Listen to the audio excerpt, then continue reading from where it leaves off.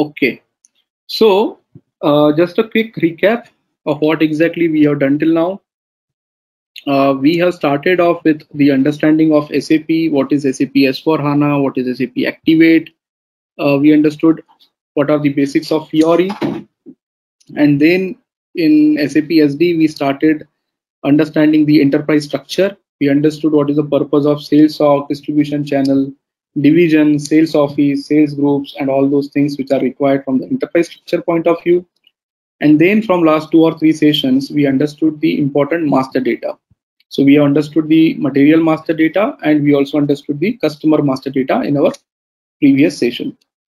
So what are we going to do today is, I will explain you the basic SAP SD cycle, okay, end-to-end cycle, and then I will try to create a complete sales order, and then wherever required, what we will do is, first of all, we will see the complete cycle, configuring the standard settings what are there in SAP, and then in each and every session we will take one topic. For example, we can take a topic of pricing, we can take an example of the text control, the partner determinations, the output determinations, even the credit management scenarios. So each and every scenario we have to take in each and every session, and we try to complete it. So first of all, the overall idea of exactly the sales process works. Okay, what are the different stages through which the sales cycle goes? Okay, and then we will take each and every aspect of the sales cycle. So for example, we'll start with, let's say, the inquiry, or maybe the contract, or maybe the sales order. And in the sales order, what are the different tabs, where exactly the values are coming from, what are the configurations required in order to determine the values. Okay, so in that way, we will try to understand the end-to-end scenario. Okay, so what exactly we created, or maybe we will create another material master today, just to make sure that we are using the material master, which is allowing us to carry out normal sales process. Okay, so for that purpose, I'm going to transaction MM01. Okay, and let's assume I want to create a material which is, let's say, the trading material. Okay, till now we created some raw materials and finished products, but now let's assume we are just selling the trading material in the market. So we are buying that material from the vendor, and then we are selling that material in the market. So the material, let's assume the material is, I'm just providing this as trading goods. Okay, and material industry sector is fine. I can select whatever I want. So let's take an example of chemical industry itself. Material type, normally for trading goods, SAP has provided the standard material type, which is HAWA. Okay, so normally we use material type HAWA for trading goods. So I'll be using this material type. If I press enter, now since this is a trading good, which means I'm not manufacturing it. Trading goods are normally purchased from the vendor, and as it is, with some additional margin, is sold to the customer. That is the reason, if you see, most of the times in trading goods, it will show you both. It will also show you the purchasing, and it will show you sales also. So basic data one, you can select whatever are the relevant information. So in case of sales, the most important information is sales of 1 data, sales of 2 data, sales from the particular plant. Okay, and if you go down, this is important, general data for a plant and the storage location.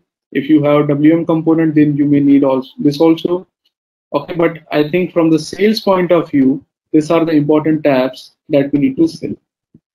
Okay, if you just press enter, system will definitely ask you for which plant you want to create this material, for which storage location, for which sales organization, and for which particular distribution channel. So in our case, our sales organization is, I think it is RECH. Okay, this one. And our distribution channel, if I do F4, it will show me the distribution channels for all. So if I want to see the distribution channel available for RECH, we have created this. I think we have created RECH one only, or we created multiple. Anyways, I'll just use this RECH as my distribution channel. Okay, if I press enter, system will take me to the create material screen. Okay, so I'm just providing the description, which is again the same, trading goods. I'm providing the basic unit of measurement. Let's say it is each. Okay, material group is a mandatory field, so I'm just providing any particular material group that we created previously. I'll go to basic data 2. If there is any field which you feel that this is important that you will fill, otherwise if the field is not mandatory, system will not stop you during the transaction. So you can continue pressing enter and system will take you to the next view. So next one is sales view, which is for the sales organization. So this, as I told you, sales org 1, sales org 2, and general and plant. These are three important segments or three important views in the material master, which are mandatory to be created if you want to use this material for your sales related processes. Okay, what will happen if you don't maintain this? Whenever you try to create any sales document, be it a sales order or a sales contract, whatever you are creating. So if you create a sales order and if you try to use this material, so although if the material is already created, but if it is not extended to the sales areas, then system will not allow you to use this particular material. And that is the reason I am extending this to these three views.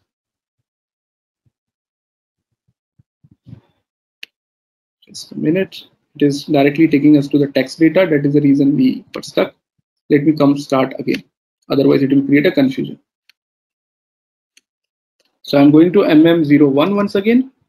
I'm providing this trading goods. Enter. Views that are selected. Maybe this time I will save the views so that every time it will not ask me. Okay, all other views are fine. Let me save this as default settings. I'll click on enter and here I'll provide my sales org and distribution channel. Okay, again, if I want to save, I will save it so that every time system proposes this by default. Enter. This is where I'm providing the description. This is where I'm providing the unit of measurement, material group. And as I told you, if you have any additional fields which you feel are important to maintain, you can maintain those in this master data itself. Keep on pressing enter. It will take you to the sales org level. Now you can see we are extending this material for the sales org and for this distribution channel. So again, there are few fields available here. Okay, at this moment, I will only concentrate on important fields, but later on, when we see one by one scenarios, there will be some fields which are dependent on those particular scenarios. Okay, so if I press enter, now it is asking me the tax data. So I need to specify whether tax is applicable or not for this particular material. Okay, so there are multiple tax conditions. I will just, as of now, I don't want to introduce tax, and that is the reason I'm doing the tax classification as 0. 0 means tax is not applicable. If you see F4, there are two options, taxable under GST and GST exempted. So even this can be configured. Okay, what are the different descriptions you want to see? So earlier there was VAT, now there is GST. So when we will see the taxation part, I will explain you how exactly this can be also configured in the system. As of now, I'm keeping it simple. I am saying there is no tax applicable, neither GST nor VAT, nothing is applicable for our materials.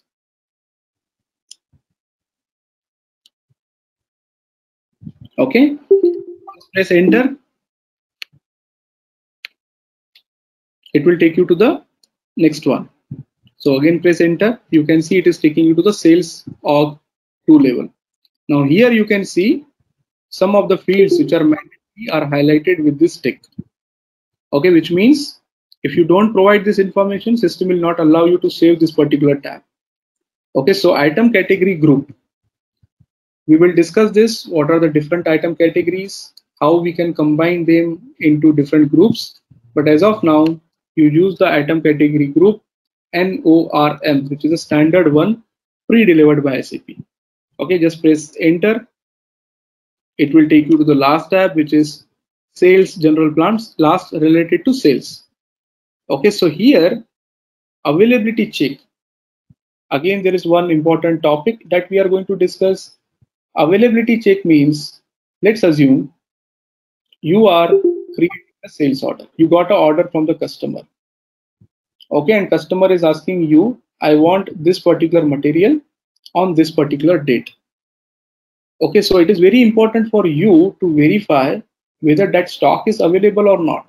And even if it is available, is it like we will be able to provide the stock on the particular date when the customer is asking. Okay, so what system does is when you get the order from the customer, system automatically performs the check in the background and tells you whether it is practically possible to deliver this material to this customer on this particular date or not. Right, so there is a material availability check which is performed by the system, which will tell the user who is creating the sales order whether it is possible to deliver the material to this particular customer on the requested delivery date. If not, system will propose the date when exactly this material would be available. Okay, just think about this. You are placing the order in the system. Let's say Amazon, Flipkart, you are placing the order. And in Amazon, Flipkart, you are getting the option to create an order and you are providing the delivery date, or maybe the system is automatically proposing you the delivery date that this material will be delivered to you on this particular date. What if that material is not delivered on time? Let's assume there are 2-3 days delay in the material delivery. Definitely your feedback to the vendor who is providing you this material would be bad. Okay, and which is a very big risk to the company. So if a customer is giving you order, he is telling you, I want the delivery on this date, it is very important for you to verify whether it is possible or not. If it is possible, then only we will commit. If not possible, we have to propose alternate delivery date and customer has to agree it, then only we will proceed with our order. Right, so these are some important things that we will discuss in detail, how the availability check takes place in SAP and all. So as of now, I'm just entering the availability check as a daily requirement. Okay, I'll explain you what is daily requirement, what is individual requirement, or maybe let's go with 02. Let's place another enter. It is taking you to the purchasing because this is the trading good. You have to purchase this first. So although this purchasing information is responsibility of MMT, the purchasing team is responsible to purchase this material. They should fill this information, but because we need to have this data available in the system so that we can carry out our sales processes, that is the reason in the test system we are entering these details. But otherwise, practically speaking, when you are working in the actual environment, purchasing team is responsible to maintain this information in the system. Okay, again, purchasing team will verify what important information you need to enter. So for example, purchasing group is one of the important field here, which requires in the purchase order. So if you maintain it here itself in the purchase order, this will appear automatically. If you don't maintain it here in the purchase order, you have to manually enter every time. Okay, let's click on another enter. Now it is taking you to the plant data and the storage location data. This is the responsibility of the storage or warehouse team who are responsible to specify the storage related information. So if they want to maintain anything here, they will maintain, otherwise they will press enter. You can also maintain the gross weight of the product, net weight of the product, so that it is available in the reporting. If not, this again can be entered directly during the transactions. Okay, let's press another enter. It will take you to the accounting view because we have selected it. And if you remember, we discussed that any material movement, okay, any material movement means whenever you are buying anything, whenever you are selling anything, if there is a material movement, either the material is sent from the stock to the customer or the material is received in the stock from the vendor, or even if you are issuing the material for the internal consumption, it will generate the accounting impact. Any material movement will generate the accounting impact. And in order for the accounting system to make the accounting entries, one of the very important integration element is this valuation class. This valuation class tells the system which GL accounts in FI will get the debit and credit postings. Okay, and that is the reason if you don't maintain this valuation class, you will not be able to do any material movements for this particular material.